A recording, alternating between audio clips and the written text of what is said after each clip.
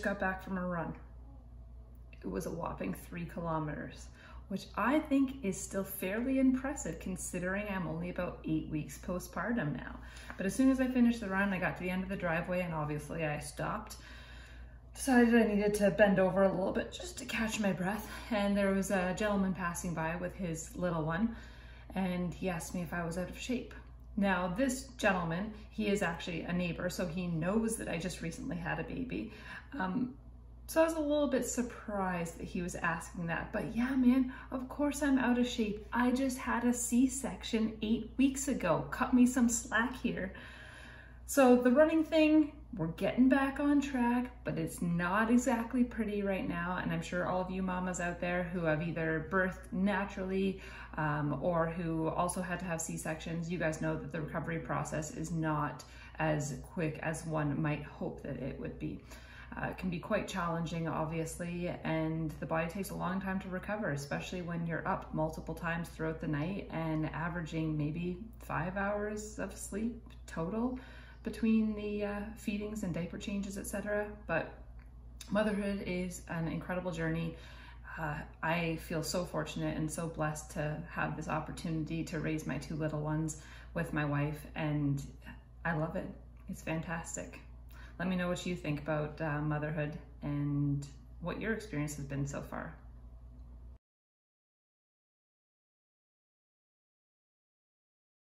My name is Christine, and I'm starting a YouTube channel. Let's see how this goes. I'm a mom to 2 beautiful babies. Their names are Hawk and Gray. Hawk will be turning 3 very soon, and hopefully you guys will be able to celebrate his birthday with us. And Gray has just recently made her appearance in this world about 8 weeks ago. So we are now a family of 4. So clearly I have no idea what I'm doing here. I'm just kind of sitting in front of the camera talking to you guys right now.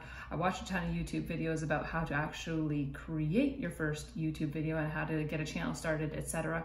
But the most common theme that I saw was to just start, upload some content, get it going, and then kind of work from there and make improvements from one video to the next to the next. So here we are. All right, so let's talk about the why. Why am I starting this YouTube channel?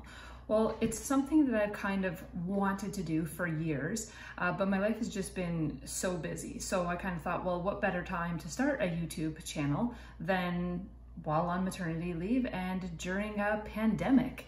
Nowhere else to go, nothing else to do except feed babies, entertain them, you know, that kind of thing. So let's get this thing off the ground. In May, I turned 37, and the night before my birthday, I went out for a walk, and during that walk, I was reflecting and thinking about what it was that I wanted to do with this coming year. What kind of goals did I want to establish for myself? So for instance, when I turned 30, I created an entire list of things, 30 things to be exact. There were 30 things that I wanted to accomplish before I reached my 30th birthday. And I was in fact able to do all of those things, and I felt incredibly accomplished. It was an amazing feeling to do each of those things. Some of them were really big, and then some of the things were much smaller, such as writing a letter to a certain person, etc. But it was wonderful to set goals for myself and to actually accomplish them. So since my 30th birthday, I've kind of set little mini goals for myself.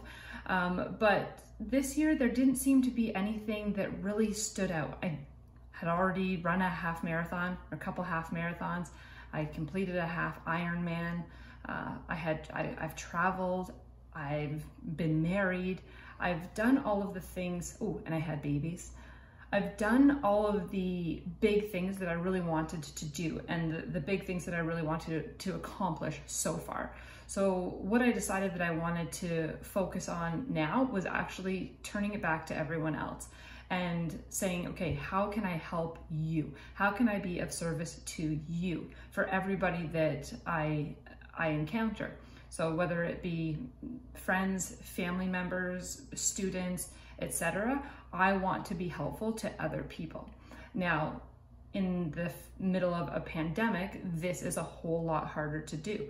So YouTube is going to give me a platform where I can hopefully help other people. So will they be people who are directly connected to me? No, not necessarily, but what I hope for is that over the days and weeks and months and hopefully years is that I will be able to help to establish and create a community that we can all use to lift each other up, and hopefully I can create and inspire you to do all of the things that you have wanted to do.